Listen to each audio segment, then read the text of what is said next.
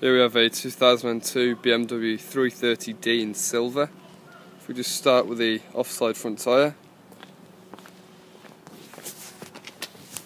As you can see, it's a nice amount of tread. I'd say about 5mm of tread. And looking at the alloy itself, can't really see any signs of any curbing at all. It's a bit wet, so I do apologise. But overall the wheel is in really nice condition.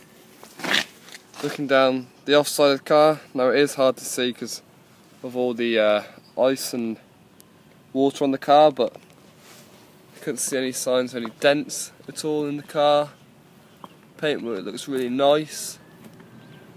Apparently there's a rear dink on the rear passenger door, but because it's wet I can't seem to find it, but I have reason to believe that it is quite small, so that's no real problem.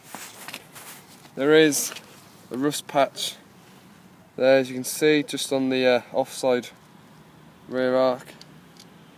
As you can see there, it's going to be hard to see, but looking at the offside rear tyre, there's about 4mm of tread on there, so that's no problem. And then looking at the alloy again, real nice condition. A few minor curbs here and there, and I mean minor, they are very light, as you can see. Overall condition though, really nice. Moving around to the rear of the car. Again, no real complaints. I couldn't see any signs of any dents or any cosmetic damage to the rear of the car. It's all in good order. Looking at the near side rear tyre now, and again, same as the offside rear tyre, it's about 4mm of tread. And again, looking at the alloy, there's a minor scratch. Other than that, really nice condition again. Been well looked after. Got a little bit of lacquers come off there, but other than that, real nice condition again. Looking down the near side of the car, it's hard to see, but I couldn't see any signs of any dents or dings at all. No real complaints on the near side of the car. And again, looking at the front side, front tyre, again 5mm of tread, so all four tyres would be fine. And then looking at the alloy, you've got, this is a bit of a curb here, I think, it's not just frozen ice, and a little bit of lax come off there, but again no major damage at all to the alloy. Looking at the front of the vehicle, got a few minor scratches, as you can see, are very light, just on the front of the paintwork there. No real sign of any stone chips either, just one or two here and there.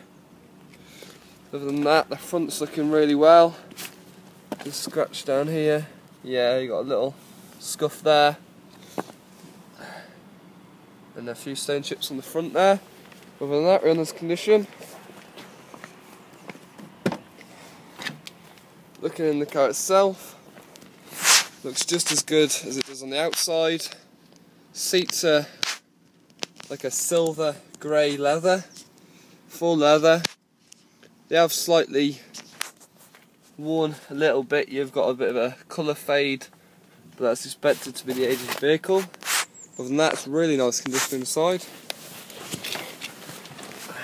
Let's hop in and let me just show you the mileage.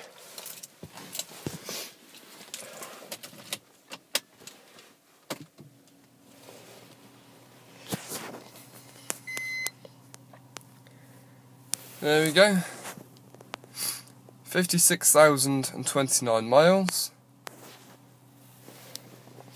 Look at the controls here, you got the heating works, radio works, car is automatic transmission, as you can see. Everything functions as it should.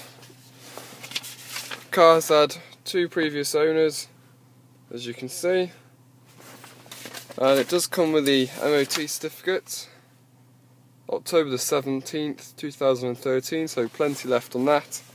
And the car has also had full franchise service history, with a few of them being done with us. See the first one at 12,000 there, 24,000 there, 30,000, 34,000, 39, 43, 47, 51. So as you can see, it's been serviced exactly when needed. And then the last one there at 55,000. So it's serviced just under, or just over, sorry, 1,000 miles ago. So it's really well. And then looking at the rear of the car, as you can see, looks like no one's even sat in the back, to be honest. Really good condition. Even the carpets are clean. There you go, that is the Bmw 330D, and overall a really nice car.